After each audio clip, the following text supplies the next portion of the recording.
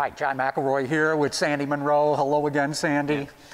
We're at his shop right now. You may not be able to recognize us because obviously we've gone full COVID-19 safety-wise. We've got the glasses, the mask, the gloves, the smock. But I had to run over to Sandy's shop right now. There's nobody else working here.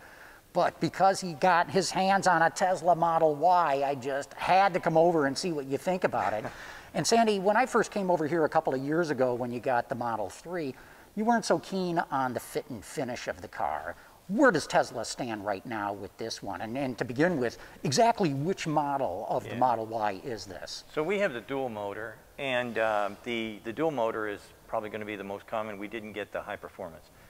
The fit and finish is much, much better than what they had before, but there's still some flaws. Let me show you. And explain these little yellow dots that you've put around the car. Well, what are they all about? Well, that's how we determine whether or not there are flaws. So this is exactly where you measure the gaps? Yeah, so this is a gap gauge, and this is what we use to check the whole car. And what we found was that here on the front, on the hood, we were running gaps that were basically in the front from 1 to 3.5 and 3.5 to 4.5. So those, if they would have been all the same, I would have been delighted. And when you say 1 to 1.5, 3, 3.5, what you're saying is there's probably a gap of... we just put the gap gauge in, we measure where it says, and then we put the number down, and then we look from left to right. So you want each side to be exactly the same, and what you're finding is variation from That's one correct. side to the other. But the good news is the doors are great, and this is what people see. So this is a good job. They did a good job here. And of course, doors are hard to get right. They are. And but if you get them right, no wind noise, no rain That's correct. leaks. That's correct. The only problem was when they got down to the sill, then they started seeing gaps that were 1 millimeter out. I can't really throw too many rocks at that. Mm-hmm. Okay, the rear of the car. Rear of the car, this is where the biggest gaps were, all the way around. So normally we would like to see left to right the same, but unfortunately on here we're looking at 1.5 to 1 millimeter gaps that are differential. And then the biggest one was the tail lamp to the body at the lift gate. So yeah, and that one there is out the most. Yeah. So 3.5 on one side and 6 on the other. Yeah, I can barely stick my fingers in on this side. But there is one thing back here, Sandy, that you like a lot. Absolutely, I love this flat floor. I think that there's going to be a ton of people that are going to love the fact that they can take something that's really heavy and shove it in. I'm thinking like 2 cases of beer. There's no big lip right here. You can just, how many cases of beer? 2 cases of beer. I mean, you can slide that in perfectly. Come on, you can do better than 2 cases. I'm older now. I don't want to drop anything. Yeah. In the back here, what I notice is a lot of good room, at least for somebody my size. Plenty of knee room, excellent headroom. And something that I always measure too is thigh support. You know, in a lot of cars, you're sitting on your tailbone. On a long trip, that can get to be too much. But this gives decent thigh support. So the other thing that I've heard about, but we haven't really checked out where it is there is a mechanical release, which is something I complained about. On the Model 3. On the Model 3 I complained about. On the Model Y, it's supposed to be here, but I'll be damned if I can find it. We only looked for like a couple of minutes, but it's not intuitively obvious. And when I jump inside the front here, it really reminds me of the Model 3. In fact, it looks like everything's just about completely carryover from the 3. I would say it is. I did not see anything that was different.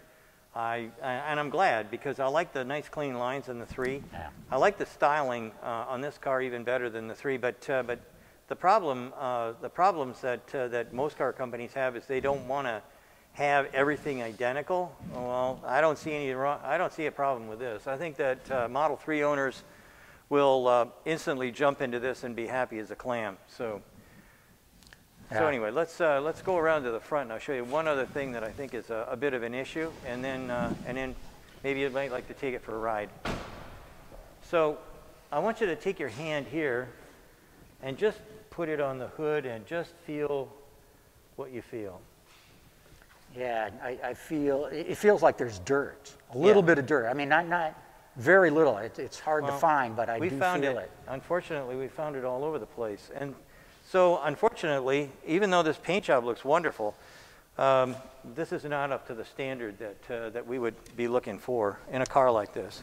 Yeah. So, but the proof of any car is in the driving. So right. Can I take it around the building? Yes, you can. Okay. Absolutely. I was sure you would say yes.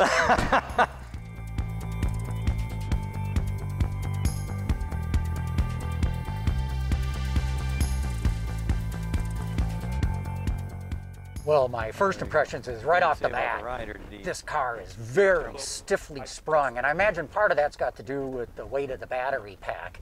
You really got to put stiff springs on this. I'll bet this thing handles extremely well. Now, I told Sandy I was going to take it around the building. I'm going to take it out on the street a bit because, number one, there's no traffic, and number two, I just got to punch it.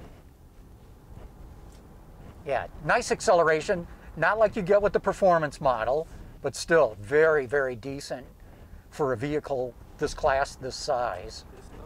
And now I will take it right back in around the building, but first impressions are that feels a little bit bulkier and a little bit heavier than the Model 3, but that's to be expected. This is a slightly bigger, slightly bulkier vehicle. But man, I can't wait to get a chance to drive this really out on the open road and see what it'll do.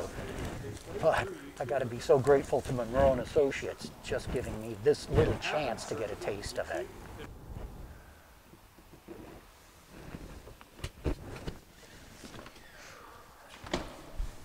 So John, what did you think? Well, thanks for letting me take it out.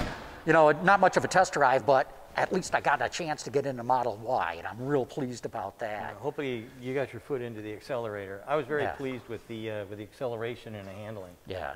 Hey, we've talked all about the fit and finish, the old kind of stuff. Obviously, you're going to be ripping into this car. Right. What are the main things that you really hope to learn once you start tearing it apart? Well, our prime focus is going to be on what we call now the big three or the big four coming up.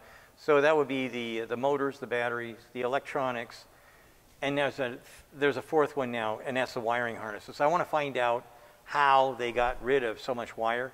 And then there's another little doodad here, the heat pump. We want to see what that's like. We're going to miss the super bottle, but this is a good deal too. As you rip this all apart, are you going to help the public stay abreast of what you're doing there? Will you be posting anything about this? Yeah, we've got a daily post actually. It's called Munro Live. It's on right now. You can get to, and Munro is spelled M-U-N-R-O, so MunroLive.com. And if you tune in, we'll be showing you stuff pretty much every day. Anything we come across, we'll be popping it up there. So we're inviting the general public to come down, have a look, and see what we find.